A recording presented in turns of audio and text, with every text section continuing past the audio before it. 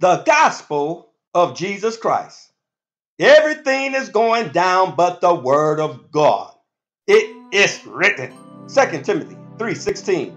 All scripture is given by inspiration of God and is profitable for doctrine, for reproof, for correction, for instruction in righteousness. This is proof that God wants his creation made in his own image to enter the kingdom of God. How do we know? Because he has given the doctrine for instruction and correction in the scriptures. 1. How do you enter the kingdom of God? You must be born again of the water and of the Spirit. It is written. John 3:5-7. Jesus answered, Verily, verily, I say unto thee, except a man be born of water and of the Spirit, he cannot enter the kingdom of God. That which is born of the flesh is flesh, and that which is born of the Spirit is spirit. Marvel not that I said unto thee, ye must be born again. If any man, male and female, doesn't obey these inspired scripture instructions, then they will not enter the kingdom of our God, which is heaven. It is written. Revelation 12:10. And I heard a loud voice saying in heaven, now is come salvation and strength and the kingdom of our God and the power of his Christ. For the accuser of our brethren is cast down, which accused them before our God day and night. 2. How are you born again of the water? You must be buried in water, which is baptized. Acts 8:35-36.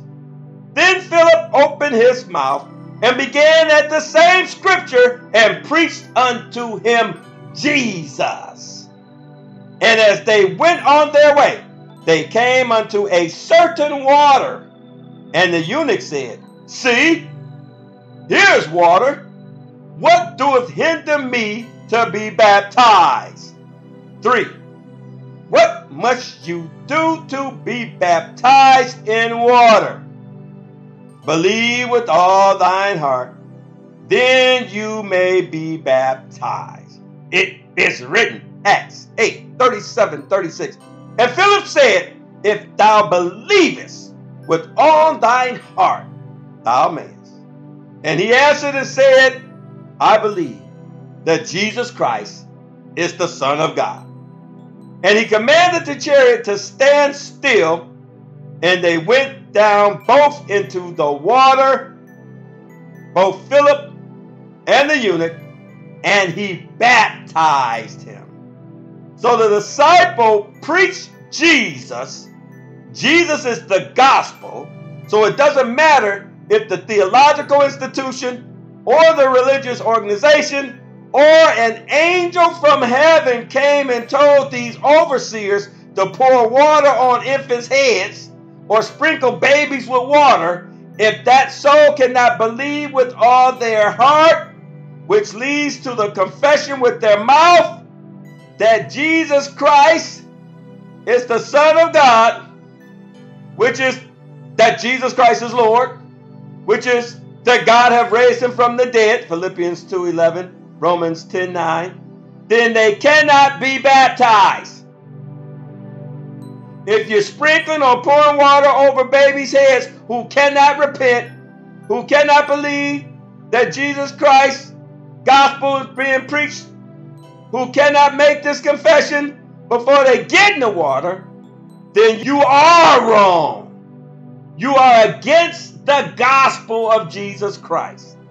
You are preaching another gospel, and unless you repent, you will be accursed. It is written, Galatians 1:6-9. I marvel that ye are so soon removed from him that called you into the grace of Christ unto another gospel, which is not another. But there be some that trouble you and would pervert the gospel of Christ. But though we or an angel from heaven preach any other gospel unto you than that which we have preached unto you, let him be accursed. As we said before, so say I now again. If any man preach any other gospel unto you than that ye have received, let him be accursed. But wait, what God hath joined together, let not man put asunder. Mark 10:9. Except a man be born of the Spirit also, then they cannot enter the kingdom of God, which is heaven.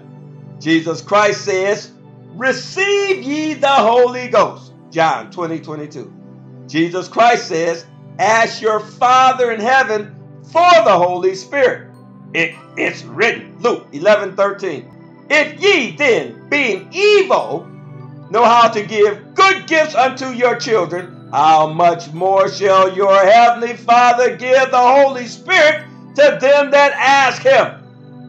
Folks that receive the Holy Ghost, which is the Holy Spirit, Acts 2:4, speak with new tongues. It's written, Acts 19:6. And when Paul had laid his hands upon them, the Holy Ghost came on them, and they spake with tongues and prophesied. And again, it's written, Mark 16:17. And these signs shall follow them that believe. In my name shall they cast out devils. They shall speak with new tongues. These are the inspired words of God, instructions from the scriptures. God joined them together for admission into the kingdom of God. Born of water, born of spirit, that's being born again. Born again of the water and of the spirit. A, repent. B, be baptized in the name of Jesus Christ for the remission, which is the removal of sins. C, then ye shall receive the gift of the Holy Ghost. It is written, Acts 2:38. Then Peter said unto them, repent and be baptized, every one of you, in the name of Jesus Christ for the remission of sins, and ye shall receive the gift of the Holy Ghost. I show you a mystery. When you repent, you receive the Holy Ghost. The disciples received the Holy Ghost before they were baptized in water. Acts 2:1-4. The house of Cornelius received the Holy Ghost before they were baptized in water. Acts 10:44. That's because they repented. When you repent, then you are obeying God. It's written, Acts 5:32. And we are his witnesses of these things, and so is also the Holy Ghost, whom God hath given to them that obey him. Baptized is to be buried in water in the name of Jesus Christ. Pouring and sprinkling ain't burying. It's written, Romans 6:3-4. Know ye not that so many of us as were baptized into Jesus Christ were baptized into his death? Therefore, we are buried with him by baptism into death, that like as Christ was raised up from the dead by the glory of the Father, even so we also shall walk in newness of life.